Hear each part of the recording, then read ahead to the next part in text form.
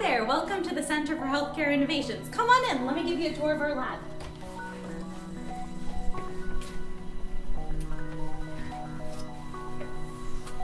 So this here is our microscope room, even though it has a lot more than that. In this room, we have a Nikon fluorescent inverted microscope with a max magnification of 40x. It allows us to see the inside of the cell and light up different cell structures. We also have a Nikon stereo microscope that we use to image the scaffolds that we see the cells on. Because of the relatively large size of the scaffolds, we have a microscope that can image in lower magnifications between 4x to 10x. In this room, we have a flow cytometer and 2 microplate readers. These machines allow us to detect the chemical or physical properties of cells, particles, or their supernatants. This is super helpful when we're trying to quantify what our treatments are doing to the cells.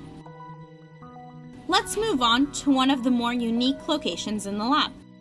This is our 3D culture room. Here, we perform more advanced cell culture techniques. The incubators in this room are set up with different conditions to allow us to electrically stimulate cells, perform microfluidic cultures, or culture cells under hypoxic environments. To the left, we also have the Alevi, which is a special bioprinter that can directly 3D print structures with cells. In the other half of the room, we have the EVOS. This is a unique microscope that enables us to live image cells. In the back, we have a brand new spinning disc confocal microscope.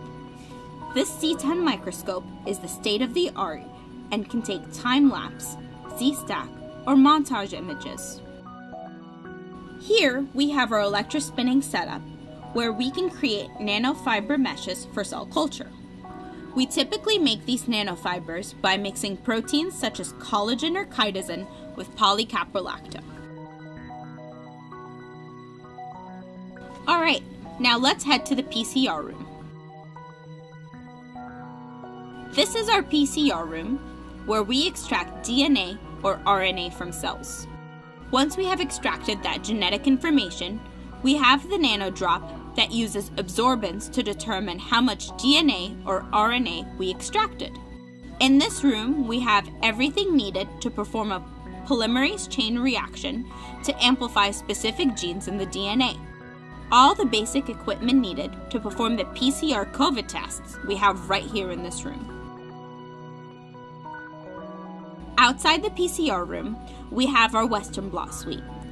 This area we use to identify and quantify protein expression.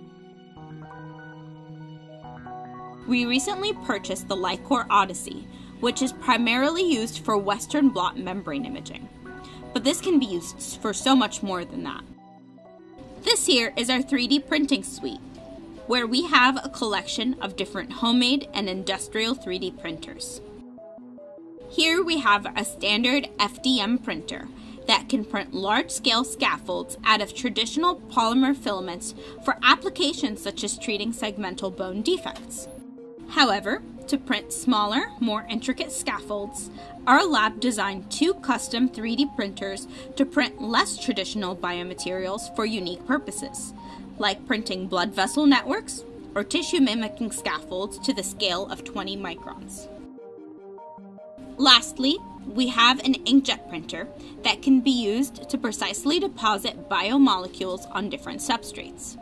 This allows us to direct the growth and migrations of cells, or it can locally control the location of tissue regeneration. All of these printers are used for cutting-edge research that has been published in top-tier journals. This is our graduate student office. Here, graduate students spend their time collaborating, and it's also the location of our group meetings. And as we walk down here, you'll find the wet chemistry room. The wet chemistry room is where we synthesize many nanoparticles. This room has 2 fume hoods that are meant to provide students protection during chemical handling and manipulation. We also recently set up a plasma chamber for surface treatments of different materials. A lot of the other key equipment used for nanomaterial synthesis can be found on the benches. This includes the digital rotary evaporator, different types of sonicators, and our ultra centrifuge, which is capable of generating very high accelerations. We use a lot of these equipments to synthesize, modify, and characterize our nanoparticles for a wide variety of applications, including treating cancer. Last but not least, we have our 2D culture room. This room is very similar to the 3D culture room, but in here, we focus more on culturing and growing our cells under more traditional methods. For example, we grow our cells here in flasks or culture plates.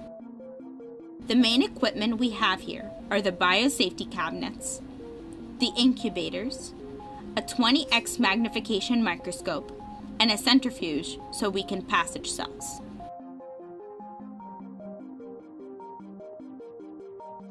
Thank you for coming. We hope to see you again.